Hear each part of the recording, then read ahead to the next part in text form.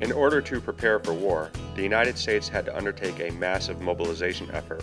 World War I was a total war, which meant that the entire population would be involved somehow in the effort to build the armed forces, mobilize the economy, conserve food and fuel, raise money, and build public support. When the war broke out, the U.S. Army was small compared to that of Germany. We had roughly 300,000 troops compared to Germany's 3.8 million.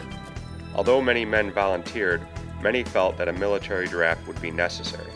In 1917, Congress passed the Selective Service Act, which required all men between the ages of 21 and 30 to register for the draft. Eventually, about 2.8 million Americans were drafted. In addition to those drafted, approximately 2 million volunteered. American women also joined the armed forces as nurses and clerical personnel. 400,000 African Americans were also drafted. 42,000 of them fought in Europe.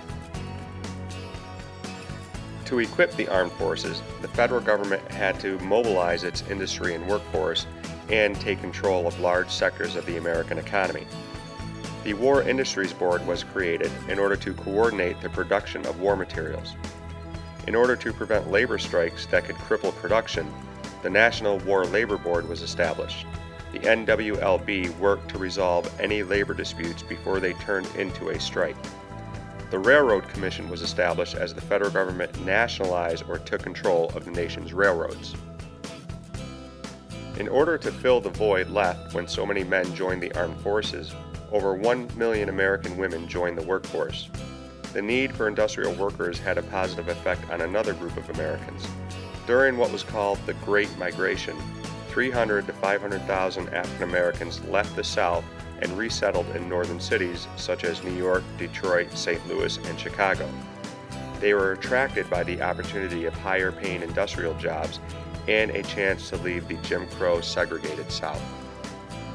Anticipating shortages of food and fuel, the federal government encouraged citizens to conserve as much as possible. Future President Herbert Hoover was put in charge of the newly created Food Administration. The Food Administration was in charge of preventing any wartime hoarding of food and tried to keep food prices stable. In addition to feeding itself, the United States also had to feed its starving allies in Europe. The Food Administration encouraged people to grow their own food in what were known as Liberty Gardens. Also, the government campaigned for people to voluntarily ration their consumption. A good patriotic American would follow Wheatless Mondays or Meatless Tuesdays and save their cooking grease so it could be used in armament factories.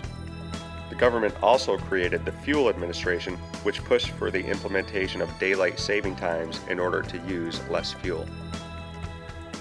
The government had to find a way to pay for the war. In addition to raising taxes by passing the War Revenues Act, Congress also passed the Liberty Loan Act, which authorized the sale of war bonds to the American public. Bonds would be paid back with interest.